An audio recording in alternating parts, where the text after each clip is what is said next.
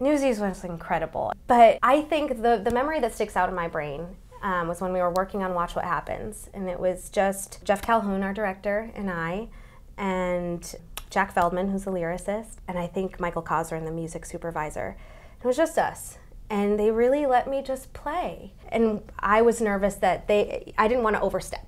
You know, Right. as the actor, I was like, I want to do what they are envisioning. But I'm so grateful that they let me play and they trusted that I would bring myself and that was what they wanted. And I think it was just so eye-opening. And I remember thinking, wow, this is what I dreamed of, this moment where I got to just create this role in this moment. I'm just so grateful for that. It was awesome.